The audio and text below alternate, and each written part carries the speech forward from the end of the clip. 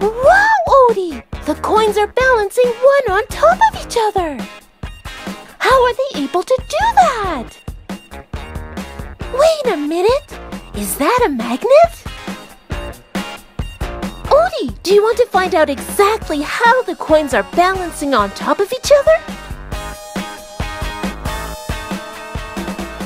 Every magnet has a north pole and a south pole. These poles are always at opposite ends of each other. Magnets have an invisible force called a magnetic field that moves around the magnets.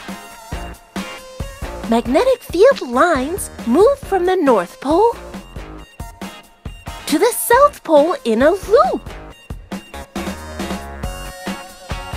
Some materials that are not magnets become attracted to magnets when they are exposed to a magnetic field.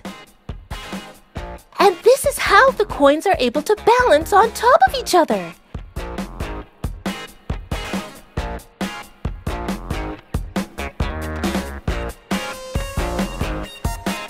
Odie, can you help us recreate this science experiment?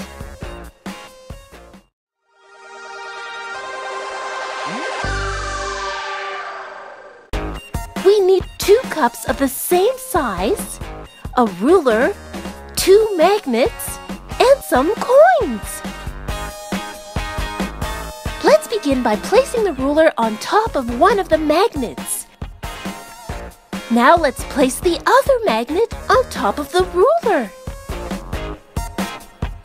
Next, let's flip the cups upside down, leaving a space between each cup. Let's place the ruler with the magnets on top of the cups. Now let's see if we can balance the coins.